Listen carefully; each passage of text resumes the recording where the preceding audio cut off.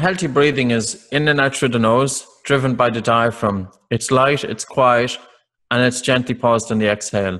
It's regular and it's effortless. So that's what healthy breathing looks like.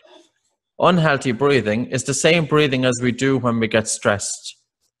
It's slightly faster, it's irregular, we sigh, the amplitude of each breath is a little bit bigger. There's no natural pauses between breaths. It's upper chest, it's through the mouth, and it requires effort. Many people know how we breathe when we get stressed. But how about if you were breathing like that all of the time? And many people breathe like that all of the time. And that is going to keep the body in that state of stress. It's not just that stress changes your breathing, it's that your breathing will also change your stress. So in order to bring the body into relaxation, we need to do the exact opposite to the stress response. Instead of breathing faster, we really need to slow down the breath, to quieten the breath, to calm the breath. Instead of breathing through the mouth, we need to breathe through the nose. Instead of having irregular breathing, we want to achieve regular breathing. Instead of breathing using the chest, we want to breathe use the diaphragm. And instead of having effortful breathing, we want to have effortless breathing. So with breathing, less is more, and breathing can be changed. Hey, this is Ari. Welcome back to the Energy Blueprint podcast. This episode is something unique. This is actually an episode that I recorded several years ago, and I decided to re-release it because it's one of the most important episodes that I've ever done, and for one other reason. So I'll get to that in a minute. So this episode is with Patrick McKeown, who is one of the world's top experts in the science of breathing and how breathing relates to human health and energy. After this episode, Patrick and I became friends, and a couple years later, maybe 2 or 3 years after I originally recorded this, I asked Patrick to partner with me on creating a breathing program, Breathing for Energy. And that's the name of the program that we co-created together. And it is an absolutely phenomenal program. It's become my best-selling program, and it has transformed the lives. And I don't say that lightly. It's genuinely transformed the lives of thousands of people. And in particular, there are 3 tracks to this program. So we created 3 separate tracks with different breathing exercises and a systematic progressive breathing program for 3 different groups of people, actually 4 technically, but 3 individual tracks and then 1 sort of central program that everybody moves to after the individual tracks. So 1 is for people dealing with stress and anxiety issues. 1 is for people dealing with chronic sleep issues, insomnia, even breathing issues at night, and even things like, to some degree, sleep apnea issues can be resolved very effectively, depending on the type of sleep apnea you have, can be resolved or at least helped tremendously from these different exercises. So 1 for stress and anxiety, 1 for sleep, 1 for people dealing with chronic fatigue issues and burnout issues, low energy issues. And then after each of those individual tracks that you might want to do, there's a central track for people who are generally already well, who are looking to optimize performance. And there are 2 key levers that this program is really designed for. 1 is for increasing energy levels, and the other one is for combating anxiety.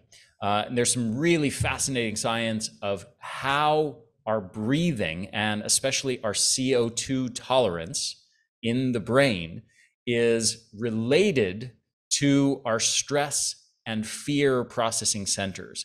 And so how our breathing actually, and the levels of blood gases, oxygen, but to a large extent, CO2, influence our baseline levels of stress and anxiety. So how altering our breathing can really massively move the needle for people dealing with chronic anxiety issues. The other thing is, how do we alter levels of blood gases in a way that delivers oxygen more effectively to the cells? So how do we alter our breathing to actually change what are called the partial pressures of oxygen and CO2 so we can actually end up delivering oxygen more effectively to our tissues? This relates to a concept in physiology called the Bohr effect, which is something we'll talk about in this podcast episode and something we talk at great length about in the actual Breathing for Energy program. So with no further ado, let's get into this episode. There's a link below this if you're interested in learning with Patrick and with me to optimize your breathing for energy and for decreased stress and anxiety. That program is called Breathing for Energy. The link is down below, or you can go to theenergyblueprint.com, click on programs, and you'll find it there. So with no further ado, enjoy this wonderful podcast with world-renowned breathing expert, Patrick McKeown. Welcome, Patrick. Thank you so much. It's a pleasure to have you on the show. Great. No, thanks very much, Ari. Delighted to talk. Great. So first, I kind of want to start off with general context. Why should we be concerned at all with kind of consciously breathing in a certain way or doing breathing practices? Because, I guess on a fundamental level, our breathing is supposed to be unconsciously regulated by our brain. So I guess we can start there. Why should we be concerned with breathing at all? Well, I think, 500 years ago, even maybe 100 years ago, our breathing would have been pretty good. We were living more, akin to having good breathing patterns. We weren't sitting down at desks. We weren't stressed as much. The stresses that we had were different. They weren't that long-term kind of financial pressures that many people are exposed to. Our jobs were very industrial-based or required physical movement. Nowadays, they're very sedentary, and add to that, then we're talking a lot. All of these factors change breathing. Posture, excessive talking, stuffy environments, stress levels, and lack of physical exercise. So our breathing, even though it's an involuntary activity, it's also subject to change. And when our breathing changes, many other functions of the human body can change.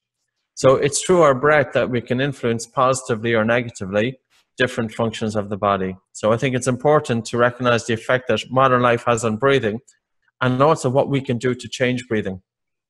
Excellent. So we have a certain set point, I would imagine, as far as where our brain tends to regulate, oxygen and carbon dioxide. And we're going to get into more detail around that later. But just to kind of wrap up this initial idea, that the way that our brain tends to regulate breathing patterns in a certain way can change as influenced by some of these factors that you just mentioned.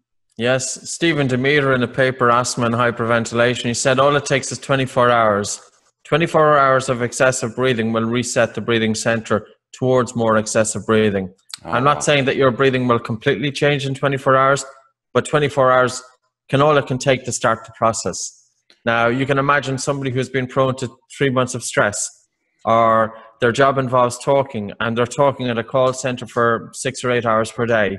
All of that is changing breathing, and that's long-term changes to breath. So, it's like the theory behind it is that you habituate to a larger breathing volume, and that's based on the low set point of carbon dioxide. So basically an event causes the body to breathe more, the body breathes more, a biochemical change takes place. Carbon dioxide is initially lost as a result of overbreathing, but then the kidneys dump bicarbonate to bring pH back to normal, and that's when there's a more permanent change. So now you're left with low end tidal CO2 and reduced buffer. Very interesting. So talk to me about the oxygen paradox. So why is it a paradox? And I know there's a lot of misconceptions as far as common lay public beliefs around oxygen and carbon dioxide. So can you talk a bit about what those misconceptions are? Yeah, probably the biggest one is take a deep breath, the instruction to take a deep breath. And the next thing is you see this big breath or this fast breath, heavy breath, often through the mouth. The instruction to take a deep breath is correct, but the interpretation of taking a deep breath is incorrect. If you breathe through your nose, you will activate the diaphragm. The word deep means far from the top. So nose breathing automatically activates the diaphragm. So nose breathing does bring the air deeper into the lungs. If you look at the shape of the lungs, they're triangular, and the greatest concentration of blood is in the lower lobes. Whereas if you're breathing through the mouth, you'll tend to use the upper part of the lungs. All you have to do is look down at your chest, take a breath through the mouth, and see what part of the body moves. It's the chest. Now back to the lungs. the greatest the greatest amount of blood is in the lower lobes, and the greatest amount of air is coming into the upper if you mouth breathe. So there's a ventilation perfusion mismatch here. So basically what we need to do is we breathe through the nose to bring the air from the top part of the lung down into the lower.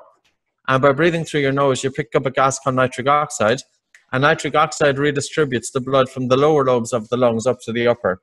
So that's why a better gas exchange takes place. Nose breathing improves arterial oxygen uptake by about 10 to 20%. So nose breathing improves oxygenation of the blood. Mouth breathing, of course, is going to reduce it. Now, you're talking about the oxygen paradox. The harder you breathe, the less oxygen that's delivered to the cells. In order for oxygen to be delivered to the cells, you need carbon dioxide. If you breathe too hard, you offload CO2, you lose it from the lungs, you reduce it in the blood through the lungs. The loss of carbon dioxide in the blood will cause blood vessels to constrict.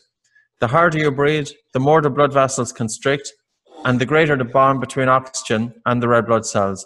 In other words, the hemoglobin, the red blood cells will hold on to oxygen when there's a reduced pressure of carbon dioxide. So ultimately, it's your breathing which determines the pressure of carbon dioxide in the blood. You need optimum amount of CO2, and you need optimum amount of CO2 to allow the oxygen to be released from the red blood cells to the cells. Yeah, let's stop there, because I think it's worth digging into that point more, because it's so counter to what most people are operating in. You know, most people think of carbon dioxide, of CO2, as just a waste product. And we breathe in oxygen, we exhale carbon dioxide. It's just the waste product. So what you're saying there, for people who are not already familiar with this, you're saying that CO2 is way more than just a waste product, but actually serves a very, very vital and important function, which is... Yes. A number of functions. One is carbon dioxide helps open up the blood vessels. It's a vasodilator. Carbon dioxide also plays a role in opening the airways, both the upper and the lower. You can open up your nose by increasing CO2. You also help open up your lungs. It's a bronchodilator by increasing CO2. And also you assist with the release of oxygen from the red blood cells by increasing CO2. Another factor is they looked at the brain of rats. If you depress carbon dioxide, brain cells become more hyperexcitability. If you increase carbon dioxide, brain cell is calming effect. In other words, that the brain can regulate its own excitability through the breath. So we can't just say that, yes, oxygen is good and carbon dioxide is bad. In order to properly really harness oxygen and to utilize oxygen, we need carbon dioxide. It is true that the body breathes to get rid of excess CO2. There's such a surplus of oxygen in the human body. During rest, we exhale up to 75% of our intake of oxygen. During physical exercise, we exhale up to 25% of our intake of oxygen. The body has plenty of oxygen. The problem is not that the body doesn't have enough oxygen in the blood. The problem is getting the oxygen from the blood to where it's needed, to the cells. So these problems that you're talking about, are these things that can be picked up with a pulse oximeter? If somebody just says, oh, do I actually have oxygenation problems? I'm going to put on this pulse oximeter. Will that detect the kind of problem that you're referring to? Most people, when they use a pulse oximetry, which is measuring the peripheral oxygenation of the blood, most people will have normal. Okay, you will have people with COPD or with severe asthma. They've got a poor gas exchange taking place in the lungs because of damaged airways. The oxygen can't get from the lungs to the blood, so they'll show lower SpO2. We see many people with stress, many people with fatigue, panic attack, brain fog. All of these can be changed and improved by their breathing, by changing their breathing. But their SpO2 is normal. They have plenty of oxygen in the blood, but the oxygen isn't getting from the blood to the cells. We need to get the oxygen from the blood to the cells, and we get the oxygen from the blood to the cells in the presence of carbon dioxide. Don't breathe too hard to get rid of too much CO2, because then the blood isn't going to release the oxygen to the cells so readily. Okay. So CO2 is vital for oxygen delivery to the cells, not necessarily oxygen saturation in the blood, but the ability of those red blood cells to drop off oxygen to the cells. Correct. So what you're saying is when people are over breathing, they're altering the CO2 levels in their blood in a way that leads to less efficient oxygen delivery. So exactly. So let's dig into that over breathing concept a little bit more. So what is this all about? And I guess you're saying that, you know, all those factors you mentioned initially, stress and sitting, sedentary jobs and so on, alters breathing dynamics in a way that changes carbon dioxide levels in the blood and oxygen delivery. So what exactly does over breathing look like, and what do healthy optimal breathing patterns look like? Sure. Healthy breathing is in and out through the nose, driven by the diaphragm. It's light, it's quiet, and it's gently paused on the exhale. It's regular and it's effortless. So that's what healthy breathing looks like. Unhealthy breathing is the same breathing as we do when we get stressed. It's slightly faster. It's irregular. We sigh. The amplitude of each breath is a little bit bigger. There's no natural pauses between breaths. It's upper chest.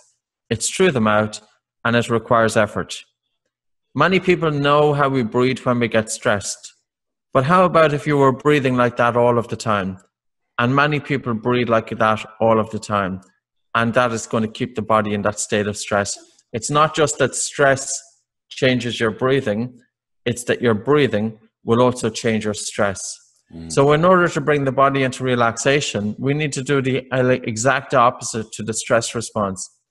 Instead of breathing faster, we really need to slow down the breath, to quieten the breath, to calm the breath. Instead of breathing through the mouth, we need to breathe through the nose.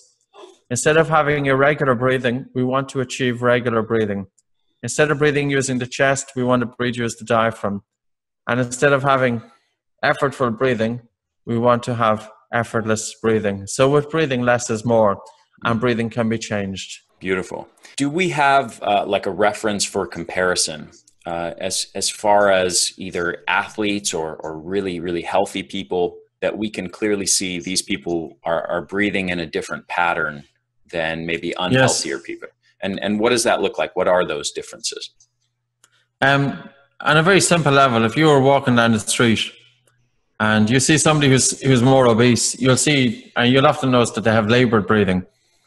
Of course, now their breathing is going to be a bit heavier because they've got greater metabolic need and they're carrying more weight and have to carry that. But anytime you see heavy breathing, it's not a good sign of health. If you look at an athlete will have light breathing. Not all athletes. Some athletes too have poor breathing habits, and they have the determination and the willpower to push themselves through. However, it can be very counterproductive for that athlete. So even though we often expect, like what I say to people is, physical exercise isn't the gateway to good breathing, but good breathing is the gateway to good physical exercise. Because if you're breathing optimal during the day, you're going to breathe optimal during physical exercise. You can't expect your breathing to be off during the day and for it to suddenly fix itself during physical exercise. That's not going to happen. So we use a measurement. There's a few things I look at when I'm looking at somebody. I look at the amplitude of the breath. Now, I don't stare at it. I just get an idea of it. You get a feel for a person coming in. And I look at the amplitude. I look at the respiratory rate. I look at the regularity. I look at the natural pause between breaths. And I also measure their Bolt score. And their Bolt score is basically how long the individual can hold their breath comfortably following an exhalation. In other words, if you take a normal breath into your nose, a normal breath out, and you pinch your nose, at some point during that breath hold, the brain is going to send a message to breathe. That's the Bolt score. It's the first reaction of the body to take a breath. It's the first distinct desire to take a breath. And the lower the Bolt score, the greater the onset and the degree of breathlessness during physical exercise. So that's kind of the endurance of breathlessness during physical exercise. And then I've got a measurement of the upper limit of tolerance of physical exercise.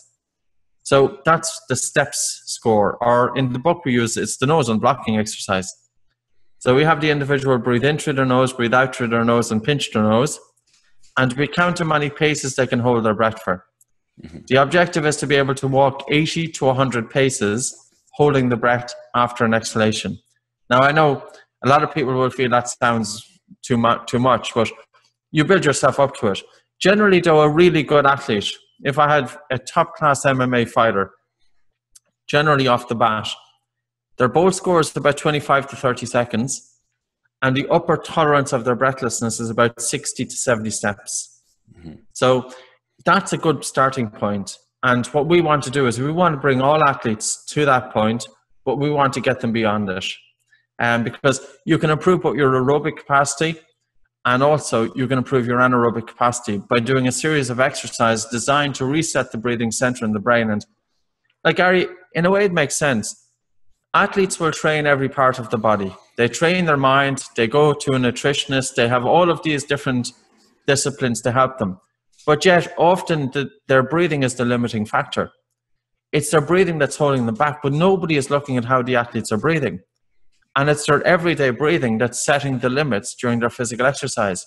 You have to train your everyday breathing. Breathing isn't just that thing that's an involuntary activity. We have voluntary control over it, and we need to know what constitutes good breathing. Yeah, I have to say that after practicing the steps exercise, the pacing exercise with breath holds, that literally within, it's by far the most powerful breathing exercise that I've ever done. And within 2 or 3 weeks, I actually noticed huge improvements in the gym when I was working out, lifting weights, as far as my work capacity, as far as at what point in the workout did I really feel like I started to get run down, and as far as the rest between exercise.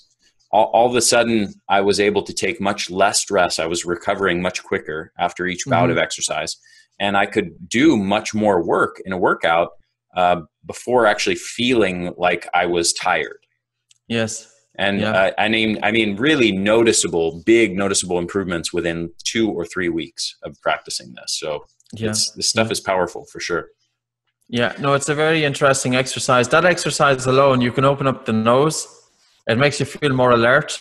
It adds an extra load onto the breathing muscles. It strengthens the diaphragm. 50% of athletes can be prone to diaphragmatic fatigue. If the diaphragm gets tired, blood is stolen from the legs. So if you see somebody with jelly legs, and some of your listeners would have been watching the Mayweather Conor McGregor fight there a few weeks back. You see it on the 7th round. The commentator makes a point. McGregor is sucking air through his mouth towards the end of the 7th round. And the commentator is noticing that his breathing is getting that bit heavier. And then in the 10th round, the legs go jelly. Now, the legs go jelly, it could have been due to 2 things. A buildup of hydrogen ions and, increased anaerobic activity, that the muscles of the legs weren't getting enough oxygen and hydrogen ion wasn't getting oxidized. So fatigue set in the legs. That could be one aspect. But the second aspect could have been diaphragmatic fatigue, that the diaphragm was getting tired. And as a result, blood now is diverted from the legs to feed the diaphragm. So it could be a combination, but both of those things can be improved. And from the exercise that you were talking about, the nose unblocking exercise, that also works to help with that too. Yeah, McGregor should have been working with you. Yeah. Well, you know what? A lot of athletes, they need to hear of this from a few different modalities. But we've worked with some brilliant athletes, and we've worked with some really good MMA fighters. So the word is getting out there, slowly but surely. I think breathing is one of those things that was kind of hippies that were mainly do it, and guys with open sandal brigades and tree huggers. But now when you start looking at, when you break down what you can do with the breath, there's an advantage in it. Yeah. So let's go a little deeper into this BOLT score, and just make it really practical for people to do this for themselves, because it can be done in less than a minute. And, and you can get a BOLT score, and just kind of tell people what that means and where they, maybe what a good or not so good starting point is and where they want to get to. Sure. If an individual has got respiratory complaints, if they've got asthma, if they're very panicky or anxiety, they'll tend to have a BOLT score between 5 and 15 seconds. If an individual is a recreational athlete and they're pushing themselves a little bit, but they have poor breathing habits, I often see a BOLT score between 15 and 25 seconds. If the individual is very good athlete and they still have, their breathing can be prone to improvements, they will be 25 seconds plus. The goal is 40 seconds. And there was a book, it's published in North America, it's Nutrition and Physical Performance. It's by an author called William McArdle.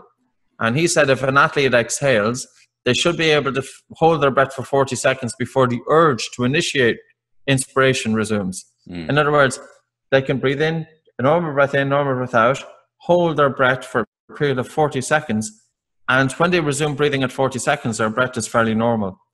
That's good breathing. Yeah. And I've only seen, out of 7,500 people, I've only seen 2 individuals who presented with a 40-second bolt time. One was a free diver, and the second was, she's world champion in Qigong. Basically, she's a master of martial arts. She's got 8 black belts. She had a 40-second control pause off the bat. And I was talking to her about the breathing exercise. I wrote about her in the book. Her name is Master Jennifer Lee. And we were discussing, how did she get her control pause? Because, of course, she's living in Germany and she's exposed to the same stress that everybody else is. She was saying that the discipline was passed down from generation to generation. But obviously, as it was passed down, it wasn't getting distorted.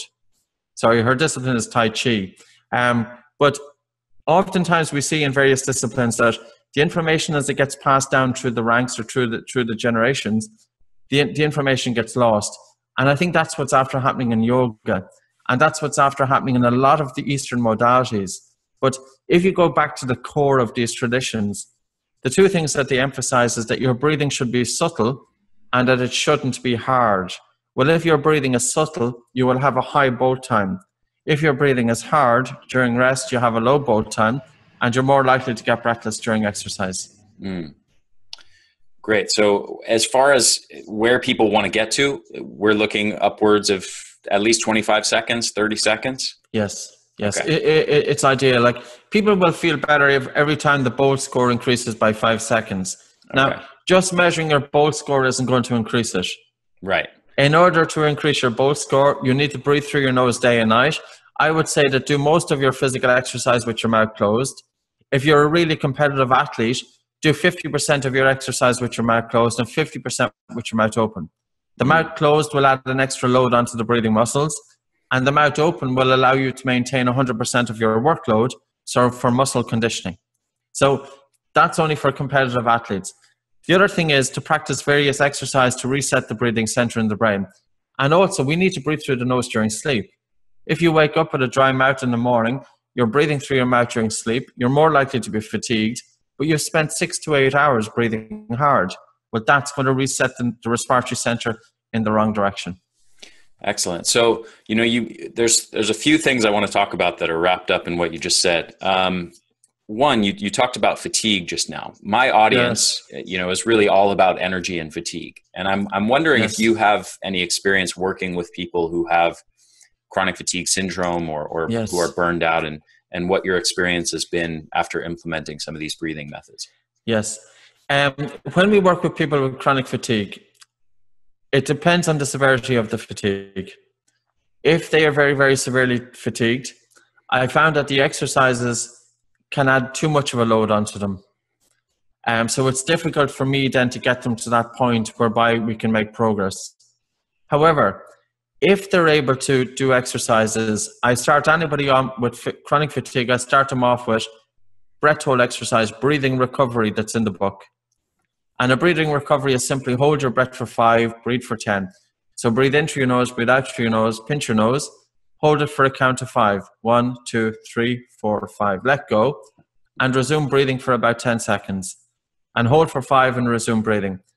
I want the person with chronic fatigue to build their control pause up to a certain foundation.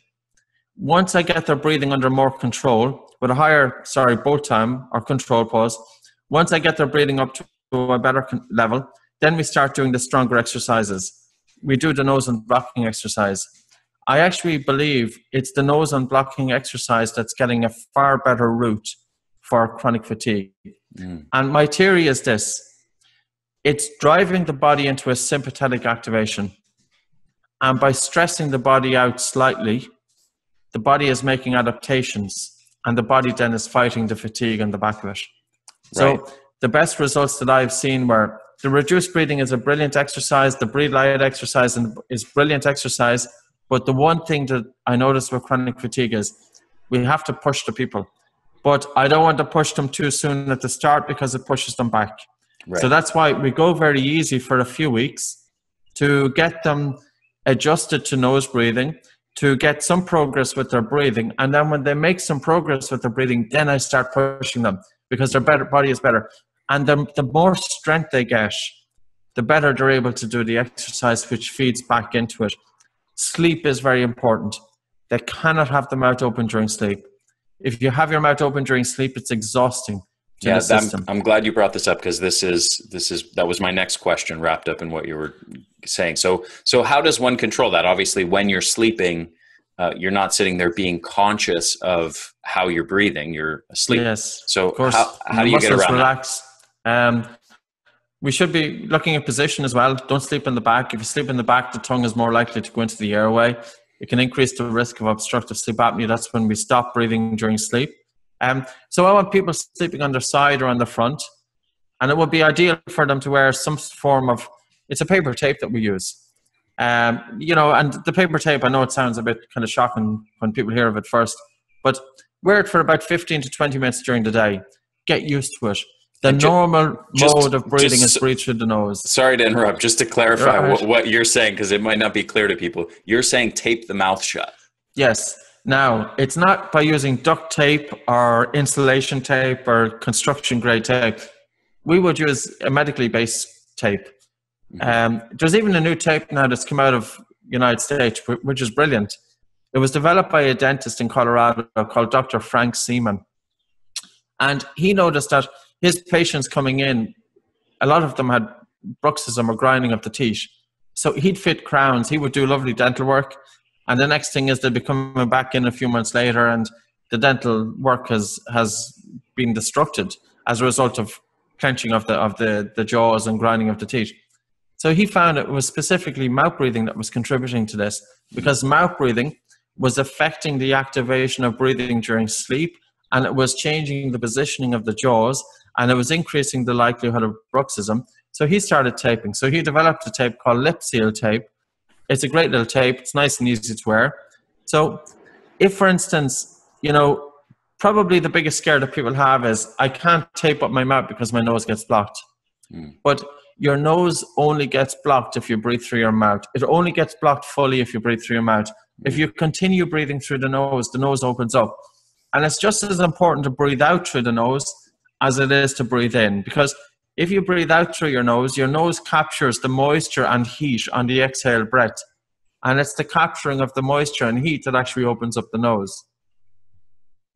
So the difference between sleep, we looked at studies.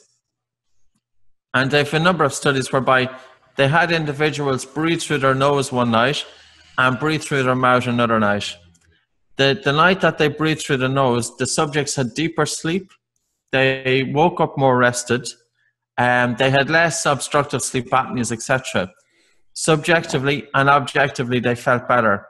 Then they had those same individuals breathe through an open mouth during sleep. One individual out of 8 developed obstructive sleep apnea merely just on the basis of open mouth breathing.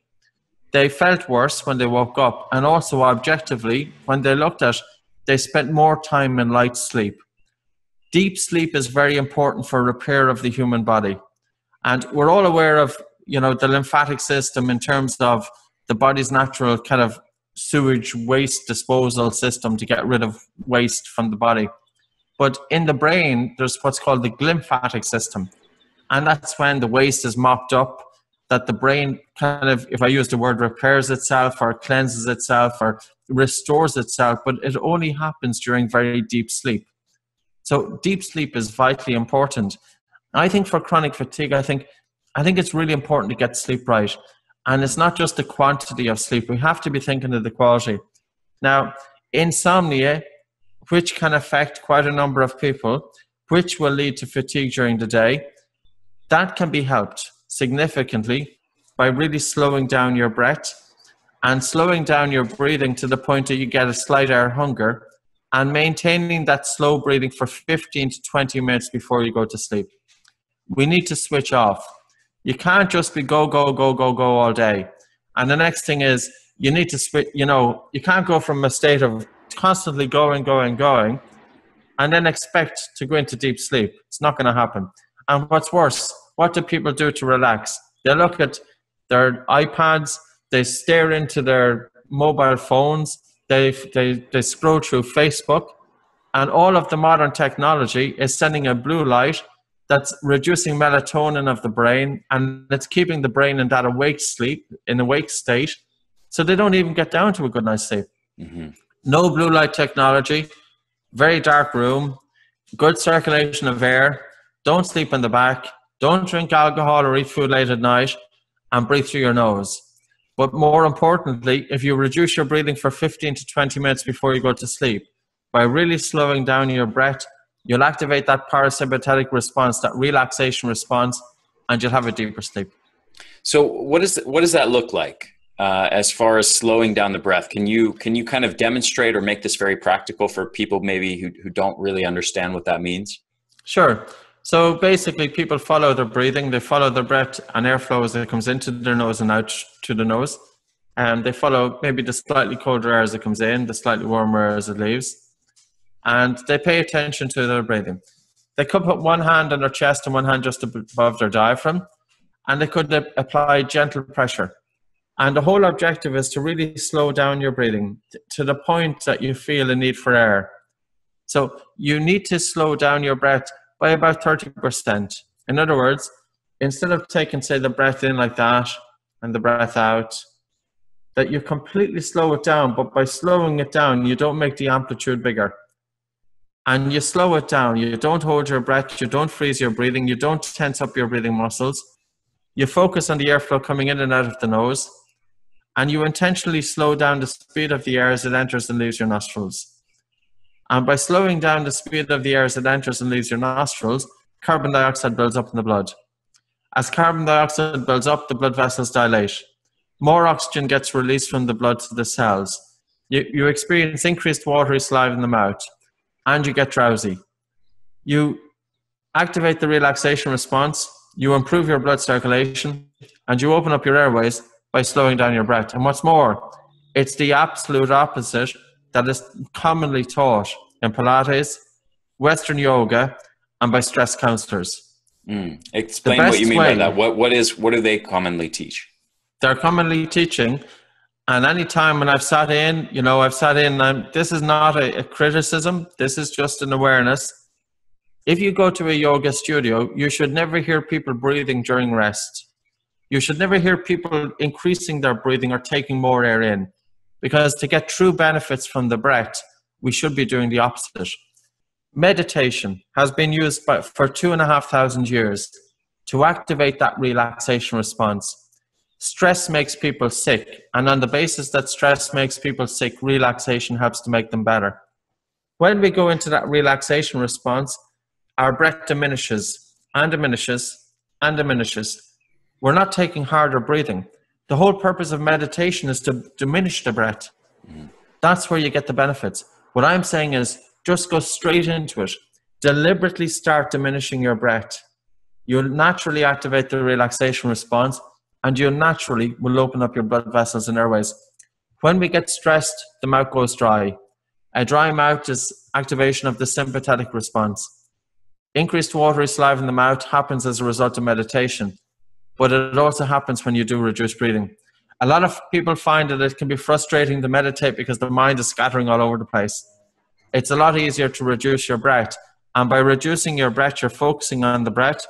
And when you're focusing on the breath to get air hunger, the mind is more anchored on the breath. So you're getting a meditation, but you're also activating the physiological aspect of relaxation.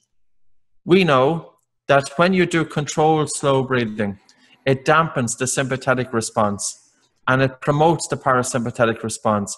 And systems which are disturbed by stress can be repaired through slow, quiet, gentle, soft breathing. There's a saying from yoga, and I'm talking about yoga from maybe hundreds of years ago, that your breathing should be so light that the fine hairs within the nostrils do not move. Breathing should be subtle. That's what the original sutras of yoga said. Not hard, how it's commonly described today. So if you're in your yoga and you're doing your postures, the main thing is don't hear your breathing. As Chris Pay said, Beginner's Guide to Qigong, he said there's 3 levels of breathing. The first level is to breathe softly so that the person next to you does not hear your breathing. The second level is to breathe softly so you do not hear your breathing. And the third level is to breathe softly, so you do not feel your breathing. He is not telling people to breathe more, because intuitively he knows that breathing more is harmful. Breathing more is the stress response. Well, if breathing more is the stress response, why are we doing it as part of Western yoga traditions? Yeah. It's because the people who were teaching breathing exercises, and again, this could be controversial when I'm saying that, and the people who are teaching it haven't been trained in the basic physiology of breathing, the importance of breathing through the nose and the importance of breathing light.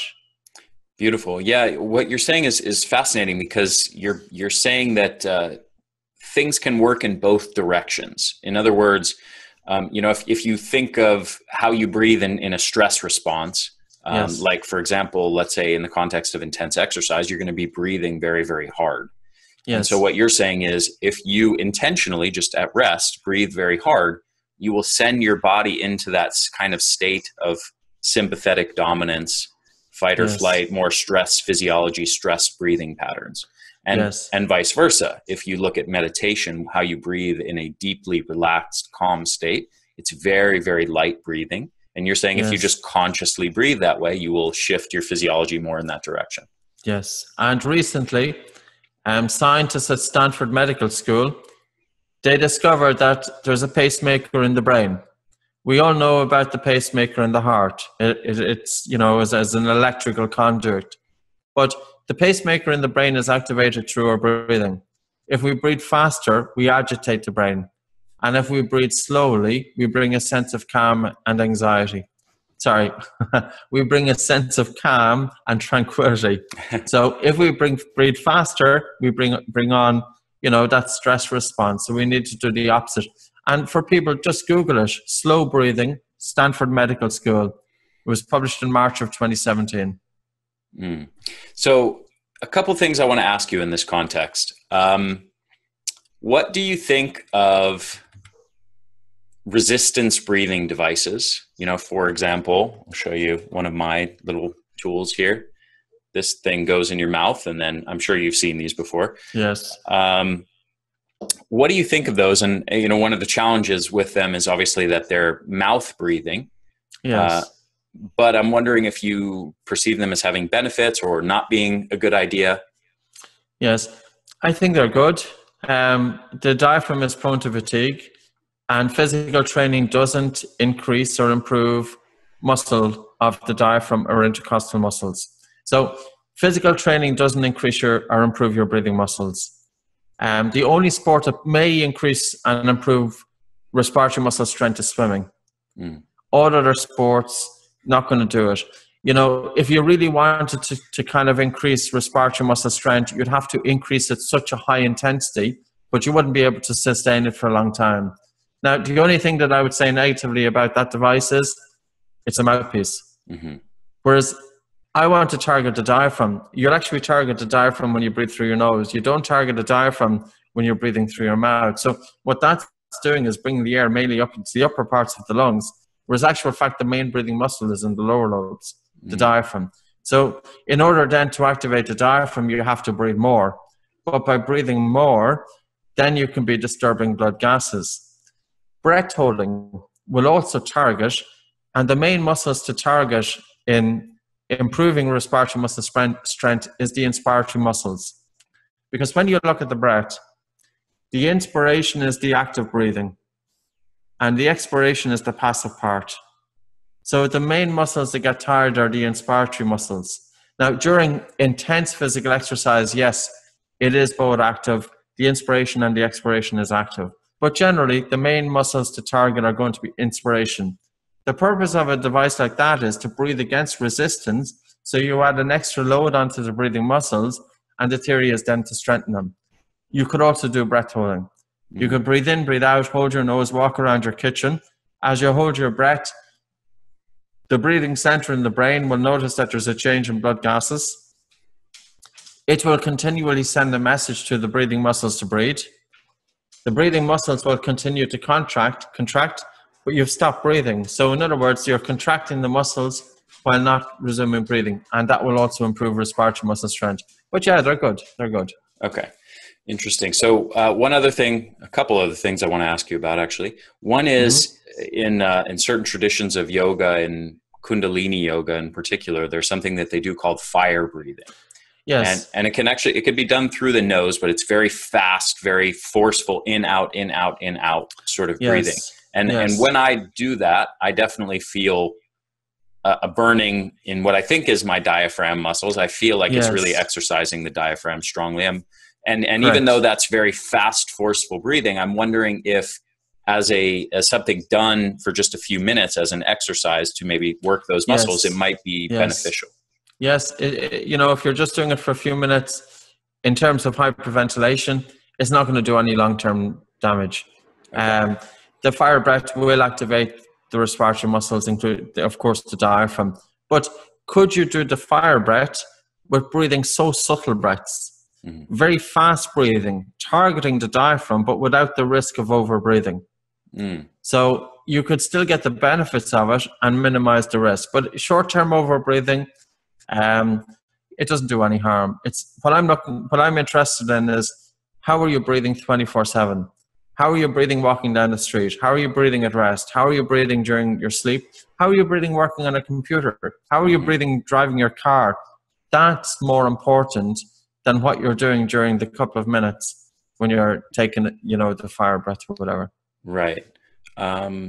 Okay. Next question is, there was an article on science-based medicine, a blog that the guy who runs that blog wrote, that was a critique of Buteyko breathing, and kind of he was trying to debunk Buteyko breathing. And I have to say that I read the blog and I actually became skeptical of Buteyko and some of the claims around it. But after that, I actually, after I was already skeptical of it, I decided to pick up your book and read your book.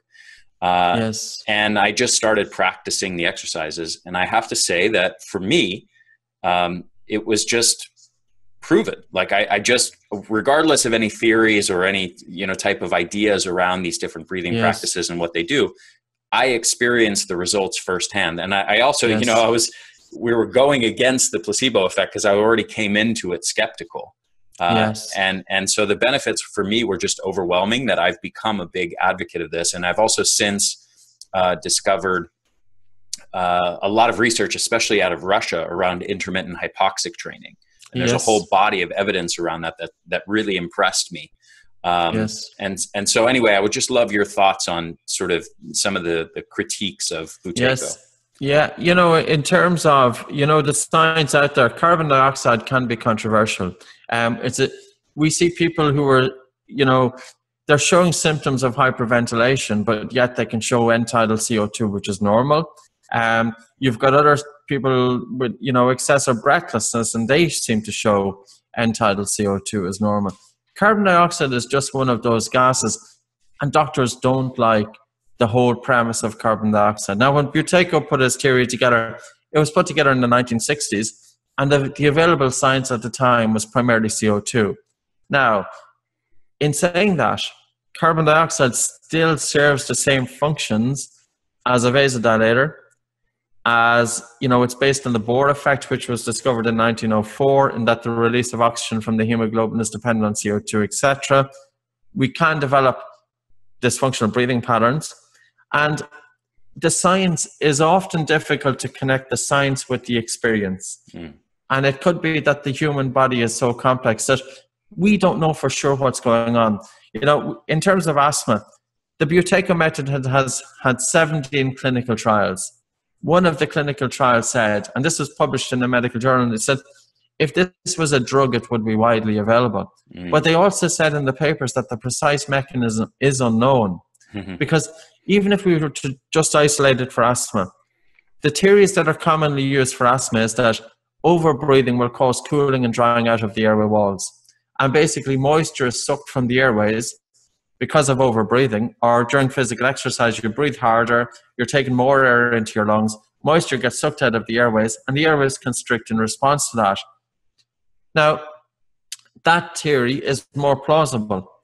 Whereas the carbon dioxide theory, which Buteyko would say, is that the individual was breathing too much, they were losing carbon dioxide, and carbon dioxide relaxes the smooth muscle embedded in the airways, and the loss of CO2 was causing the airways to constrict. It's the same thing that's happening, but looking at it from a different scientific perspective. Is it the carbon dioxide causing the airways to constrict? Or is it cooling and dehydration of the airways that is causing the airways to constrict? It doesn't matter. The thing is that over-breathing is causing the airways to constrict. What's exactly happening from a clinical or from a scientific point of view needs to be found out. The main thing is works. So yeah, and I think in some ways the debate around science, people have hotly debated the theory, but they haven't put it into practice. And it's like this.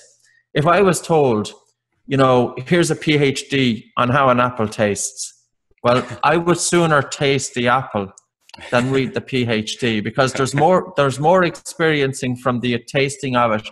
And there's no, you know, the first principle of medicine, first do no harm. What harm is there in terms of switching to nose breathing and slowing and softening the breath? Mm-hmm. No harm and huge potential. And, you know, this was debated since 1871. American physician called Da Costa. He came back. He was an American physician during the American Civil War. I hope I have my date correct there. But he noticed that soldiers returning from war, they had fatigue, they had breathlessness, and they took such a long time to recover. And he called it was called the Costa syndrome, whereas in actual fact, it wasn't until 1937 that it was called hyperventilation syndrome. And Claude Lum then in the 1960s, he wrote more about hyperventilation. You know, so this thing has been around. Hyperventilation and excessive breathing, chronic overbreathing, it has been documented for over, 100 years. And yet, even though it's estimated that it affects up to 10% of patients who are visiting general practitioners in the United States, 10%, a lot of people, yet it's not getting any attention. Yeah. And it just makes sense.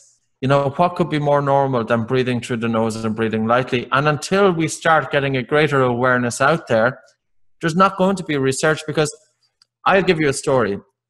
We have done research on the nose with a university here in Ireland. And the great professor there, who was very open-minded, and he had seen the results over a period of 7 years. His patients he's seen making progress. And I remember him telling the junior doctor, he said, you know, your colleagues are going to poo-poo you for getting involved in this research because it's too simple and it's not sexy enough. And that's why scientifically as well, we haven't evolved, because doctors are, there's a lot of peer pressure for doctors to remain within that certain circumference and not to go outside it. And breathing is outside it. Well, I think it's time to bring breathing into conventional management and not to have it out on the extremes. Beautiful. Yeah, well said. One thing I just remembered that I wanted to ask you about that I spaced out sure. is breath holds with air exhaled versus holding the breath in. Yes. And huge difference. This is something that I myself am confused about as far as what exactly the differences are. And I haven't been able to find anywhere where it's clearly explained, but most of your practices seem to be about exhaling and then holding. Yes. So why is that? I explained it in the book because I think it's a very interesting thing. Breath holding has been used in sports since the 1980s, but actual fact, probably going back a lot longer than that. Councilman was a very famous swimming coach, and he used to instruct his athletes, his swimmers, to breathe in and hold. And he called it hypoxic training. Now, if you breathe in and hold, you won't drop your SpO2. It's not hypoxic. But okay, you will. And for people listening, that's your blood oxygen level. Yes, so you're not going to lower your blood oxygen saturation to below, say, 91%. When you breathe in and hold, you increase carbon dioxide. So it's called a hypercapnic response, high CO2. But it would be normal oxygen. Now, the benefits from threefold of doing a breath hold after an exhalation. One is, as you hold your nose, nitric oxide sharply pools inside the nasal cavity. When you release your nose, you have to breathe in. And all the nitric oxide that's been accumulated, you're carrying that into your lungs, that's going to pass into the blood. It sterilizes the air. It assists with ventilation perfusion. It's a bronchodilator, etc., etc. So one of the benefits of the exhale hold technique is you get increased accumulation of nitric oxide. The second effect is you get a hypoxic effect. When you exhale, hold, you will drop your SpO2, you will drop your oxygen saturation in the blood. This is intermittent hypoxic training. Without a shadow of a doubt. I've used this with hundreds of people using their, pulse oximetry. It's very easy to determine if you're lowering your blood oxygen saturation. Buy a good quality pulse oximeter, put it on your finger.